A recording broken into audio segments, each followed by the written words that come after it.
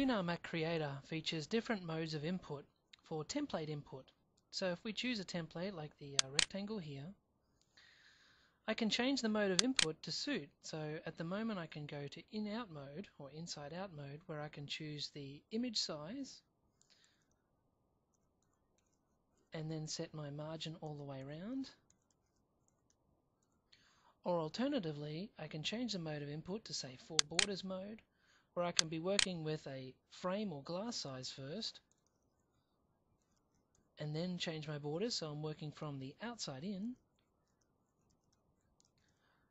Or you can use standard mode, and standard mode means you're working with, say, a set frame size, and then you can type in an image size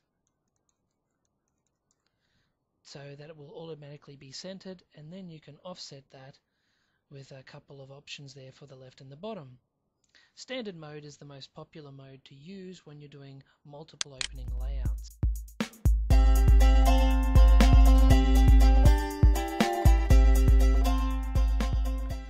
Let's say, for example, we've taken a photograph of something, for example, this child's jumper. I'm going to select all of this and copy it to the Windows clipboard, and then I'm going to paste it into the background of the GMC software. I'm going to move to draw mode, and with my drawing tools I can now zoom in and draw around the shape however I see fit. So I'm just going to draw with straight lines, and I can come back and adjust these straight lines into curves afterwards. I'm using the mouse wheel to zoom in and out as I'm drawing. And so now I can also remove the image from the background and transplant it again so I can compare and see the shape that I'm cutting. And here now I can even go and select the shape that I've drawn. I may be able to select certain lines and zoom in and can add little curves where I need to.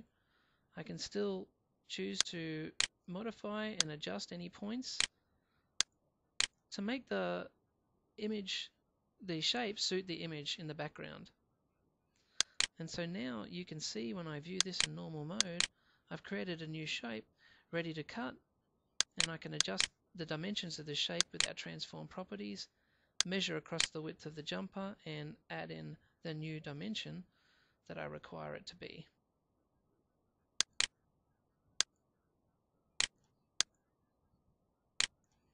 And so there is my new finished mat based on the shape of the jumper in the background.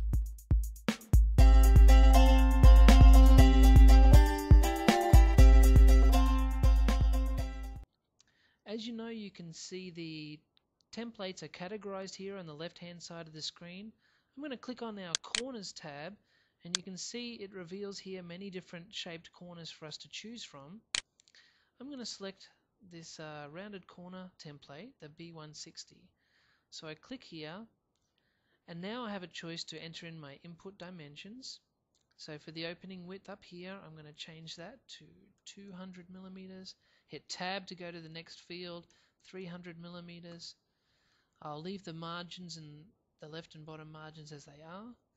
But now you can also see here on the diagram, I can click and change these corners to default them into a rectangle. But additional to this, I can right click on a corner and select new corner, which will bring up a menu where now I can select to choose a different shaped corner. So for here I might choose the B150 rounded corner, and I now have a different shaped corner. And I can do the same thing here on this side. I can go right click, choose the B150, and you can see I have a different shape.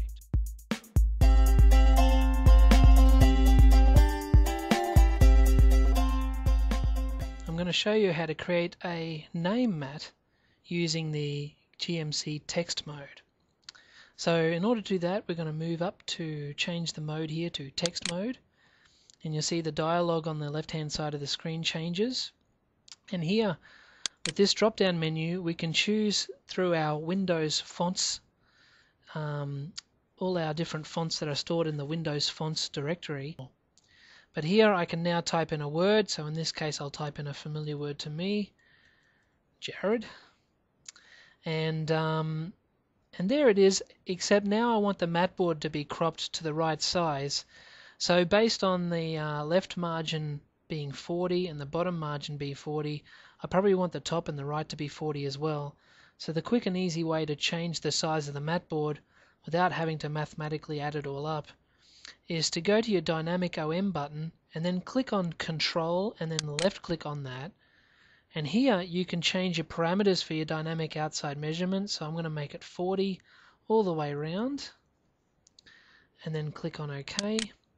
And then when I actually left click on this button, it will dynamically resize the mat board for me based on 40 mils all the way around from the openings. And so there we have it. There's my name mat.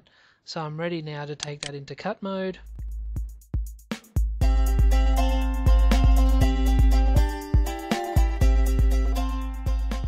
Okay, let's have a look at the new merge feature of the GUNNAR Mat Creator software. First of all, to demonstrate this, I'll create a rectangle here, and I'm happy with those dimensions. And let's create also maybe a small circle or oval. I'll change the dimensions here, 50 by 70 millimeters, and we will lock that in as well. So now if I want to integrate this circle or oval into the rectangle, I can move over to my Merge tabbed properties here.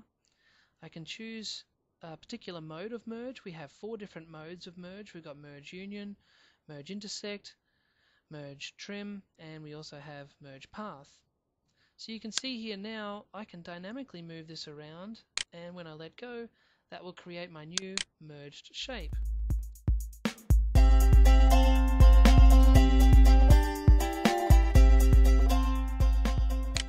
So if there is a particular template that you prefer to use more often than others, you can go right click on that template, add to your favorites folder, and now that template is available on the front favorites template panel. So now we can click on this, enter in our dimensions, and it's available for us when it suits us. Another customizable feature of the GUNNAR Mat Creator software is the dynamic ability to zoom in and out on any shape with the mouse using the mouse wheel. So this makes it convenient for you to have a look at any fine detail, make any adjustments required on any shape or design on the screen just by using the mouse wheel.